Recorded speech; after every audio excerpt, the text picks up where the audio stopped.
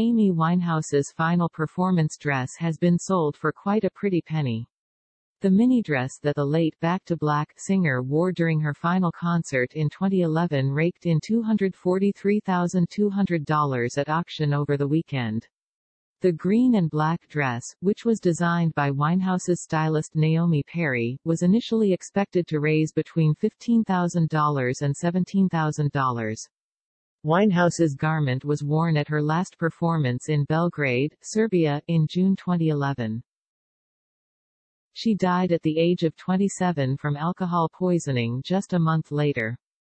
Alongside the bamboo-printed frock, more than 800 of the British rocker's dresses, shoes and jewelry, which she wore over the course of her career, have sold for about $4 million via Julien's auctions. The dress was described by the auction house as a custom-made figure-hugging halter mini dress with bamboo and floral print on silk incorporated into a Spanx dress.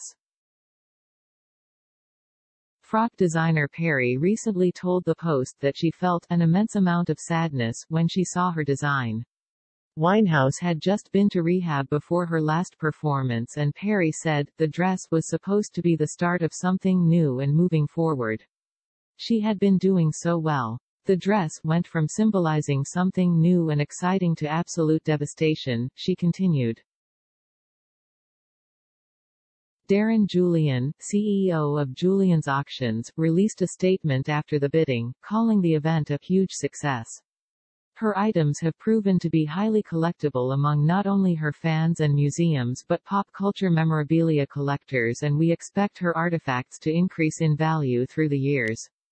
Several items from the auction will be showcased at London's Design Museum, starting November 26, as part of their Amy, Beyond the Stage exhibit.